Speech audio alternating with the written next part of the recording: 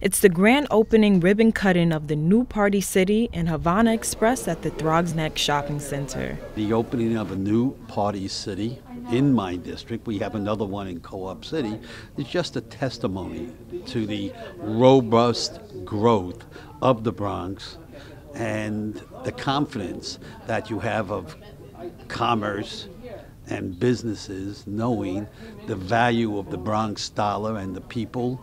If you build it, they will come.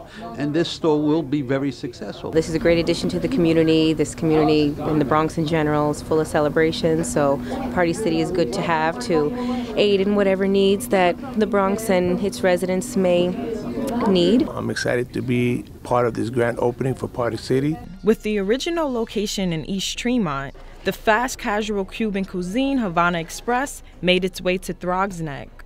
In this kitchen, it is all about bringing the Caribbean flair, taking that authentic taste of the island and adding flavors. This is major right here. This is our dream. This is what it was all about. We started with one restaurant. Now we're going to go all the way up, all the way to the top. We wanted a franchise. It's going to be our first location right here, our Express, and many, many more to come. I'm so proud of us. My partners, our chef, did a great job.